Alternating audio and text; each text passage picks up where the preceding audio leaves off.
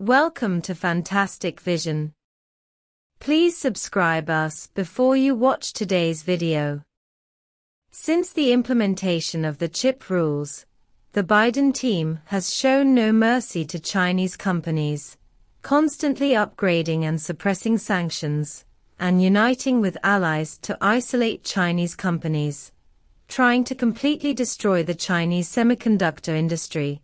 But the stubborn resistance of Chinese companies has caused the United States to lose money heavy.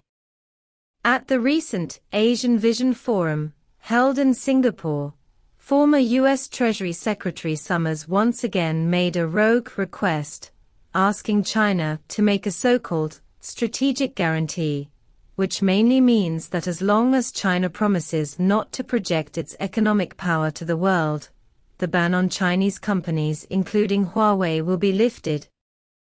This means that the Chinese can only earn Chinese money.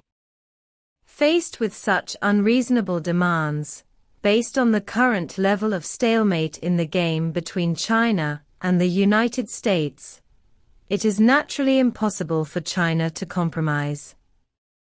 The recent attitudes of India and Japan towards Chinese companies are very serious. It may be instigated by the United States in order to achieve the so-called strategic guarantee. Chips are the core of the development of modern science and technology. The United States has controlled the entire supply chain for nearly half a century, but because of a wrong approach, the manufacturing industry has been transferred to Asia, and the degree of technological autonomy of TSMC, Samsung and other companies has continued to rise. Under the circumstances, the high degree of dependence has made American companies gradually lose the initiative. I never thought that the recent reversal has come. The always tough Biden team has begun to compromise, extending the exemption period for Korean companies and Taiwanese companies in the Chinese market. This active adjustment is obviously not simple. So what is hidden behind it? Are they playing tricks on Chinese companies again? The United States took the initiative to extend the exemption period. After the launch of the chip rules, the state has increased its investment in the semiconductor field. Major universities have successively established integrated circuit disciplines to help the cultivation of talents, and industrial transformation, and upgrading. Under the high enthusiasm, the state has also given 70% of the chips. My own goal is that under Huawei's domestic substitution plan, Chinese companies will cumulatively cut orders for 97 billion chips imported from overseas in 2022. According to the data provided by the customs, this data will continue to grow in 2023. Under the constraints of chip regulations, American manufacturers cannot ship high-end products, resulting in a sharp decline in revenue and profits. The only market value that can develop positively, only Nvidia, which took off with the help of the AI industry, is left. A large number of American companies can only rely on layoffs to maintain normal operations. Under the US's all-out suppression and sanctions, China has laid out the prototype of an independent industrial chain instead. This is naturally unbearable for the Biden team, so it has pressured Japan and the Netherlands to sign a tripartite agreement. After the compromise, ASML can only 1980 Di equipment was shipped, while Japan restricted the shipment of 23 core-making products, and the restricted area directly dropped to 45 nanometers. Even in such a difficult environment, China's firm belief in industrial independence has not been disturbed in any way. As Bill Gates said, the United States cannot prevent China from having high-performance chips. Successive breakthroughs in core technologies. The United States. The core position also began to shake. The United States can only spread the restrictive rules to the whole world. Whether it is an American company or an international company, they are treated equally. As long as they use the technology containing the United States, they must abide by the chip rules. All behaviors in the Chinese market will be controlled.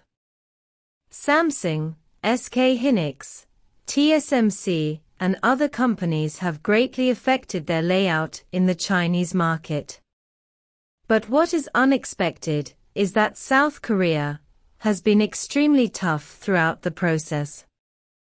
When invited to join the four-party chip alliance, South Korean companies demanded that they not give up the Chinese market as a condition, otherwise they refused to join this unequal alliance. South Korea's persistence has also brought about certain results. The United States has granted South Korean companies a one-year exemption period. And this exemption period began in October last year, and the license will expire in a blink of an eye. But what is unexpected is that the United States took the initiative to extend the exemption period and gave up the upgrade of the chip rules. The Wall Street Journal of the United States has been confirmed, and the business of South Korean companies and Taiwanese companies in the mainland market will be retained after the license expires. What is America's purpose? Any actions of the Biden team are obviously deliberate. It is naturally impossible to extend the license for the Chinese market. The high probability is due to the current market environment. Retaining the operations of Korean companies and Taiwanese companies in the Chinese market can be effective. Easing the process of autonomy in the medium term. This is nothing compared to a slap and a candy, but China has already seen through such charity. Driven by Huawei, Chinese companies have seen the hope of breaking the monopoly of Western countries. In recent years, Chinese entrepreneurs have abandoned the businessman's thinking of buying is worse than building, and renting is worse than buying.